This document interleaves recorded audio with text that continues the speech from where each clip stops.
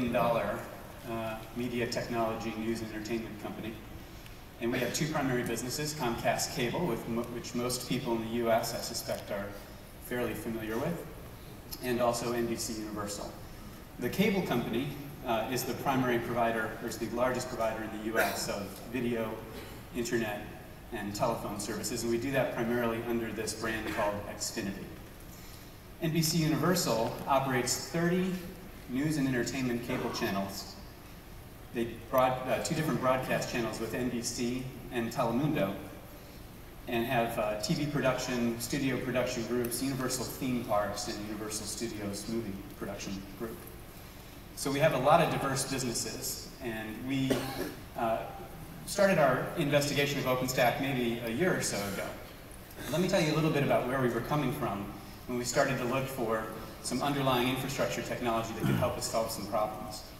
One thing that might not be obvious to you, since you don't live in the world that I live in every day, is developing software in our current widely deployed cable service is somewhat difficult. It's a very vertically integrated platform. It is something that we typically buy, the set-top box, some intermediate communication infrastructure, and some servers, all from the same company. We have very little visibility into how that system works. We really can't get into the software. It takes us a long time to make changes on that platform. All of the intelligence is in the box that's sitting in your house for that service. There's very little that we can do outside of that box, and that box is pretty limited. So we decided that we needed to try to change the paradigm. And so we've been building for the last few years this platform called X1, which we're going to demonstrate for you today, here, live. And you'll see that this, you won't be able to see because we don't want our customers to be able to see, but I'll tell you that this platform, all of the communication that we're sending back and forth from our set-top box to our network is going through stuff that's running on top of our OpenStack production cloud. So this is a real world.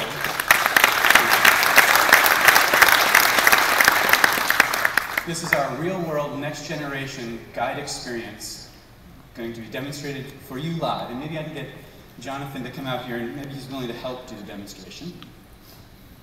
We'll just pull out our little set-top box here, hopefully without breaking our remote. There we go. Would you like the remote? Sure. You're going to let me play with it? I will. So let me just set this up a little bit. So our plan here was to move most of the intelligence out of this set-top box, which is hard for us to develop on, and move it into the cloud. So that's a pretty standard model for everybody. We understand how that works. I just want to also brag a little bit that we were able to build most of the stuff in this cloud on other OpenStack software, on other open source software. So not only are we on OpenStack, but we're doing a lot of what you're about to see with open source software. This lets us build a much more personalized experience that puts content in front of users and makes our experience much more about content and getting you to the content that you want faster. All right, so let's cut to our demo. Our time is here, and a little 8-year-old boy, as I said. You can probably take the audio down if you want. That way we can hear our little voiceover. All right, so this is some live TV we're looking at right now. So why don't we, one of the neat things we can do is just search by typing. So you've got the remote. Okay, so start typing for maybe Serenity or something. Serenity? Anybody Serenity fans out there? Serenity the movie? There we go. All right. And so here you can see it was easy to find. Jonathan just started typing, and it sends all that information. Every single keystroke goes into the cloud. We analyze the search that you're trying to conduct. We figure out whether you're searching for a channel, for a particular call sign, for a network, if you're searching for content like movies or maybe even actors.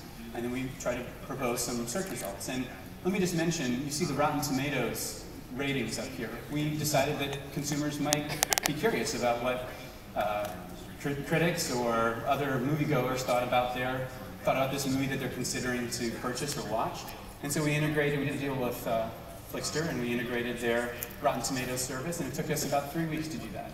In the old model, where we have all the intelligence on the set-top box, it's impossible to load all this data, first of all, into the limited memory footprint in the set-top box. And here we can do it all in the cloud and just send the data back. I'm playing around. So here we are. Can you cut the sound on the X1 totally? Thanks. Okay, so this is the DVR here. This is all built in and you can see scheduled recordings. You can see the recordings that you've got. We preserve deleted recordings. Deadliest Catch and Phineas and Ferb. That's quite a selection. I have 4 kids. Phineas and Ferb is big in my house. And Big Bang Theory. That's one of my favorites. So here we see, maybe hit the OK button there. Yeah, it's perfect. So you decided that you want to look at Big Bang Theory.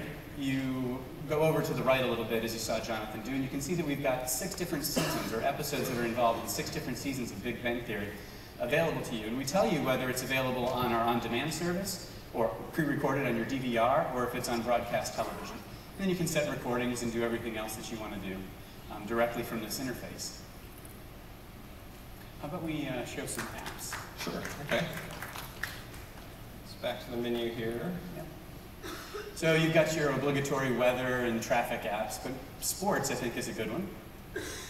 So one of the frustrations that I have when I'm trying to figure out, where the baseball game is, or the football game, or the NCAA game, or whatever, it's hard to remember sometimes which channel is actually carrying the game that you care about, or whether maybe your team is playing today, or what time the game is on.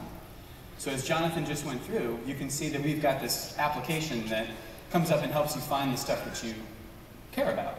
You can find your team, you can set up a recording. If the game is in session, unfortunately we're here in the morning, but we have a couple of set-top boxes that are scattered around the conference. One, for example, is in the Cisco booth. If you go and play with it while the baseball game is on, you'll actually see the game in progress. And so we're integrating that real-time sports feed with the program guide information. And if you just walk into your house and you want to tune it up, you just select that game, and it'll let you tune directly to the game, or you can just get a quick update on the game by seeing what's on the app. This would be impossible for us to do on our own platform. What do you think?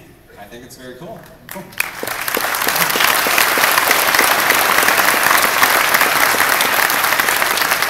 So, first of all, that was very brave.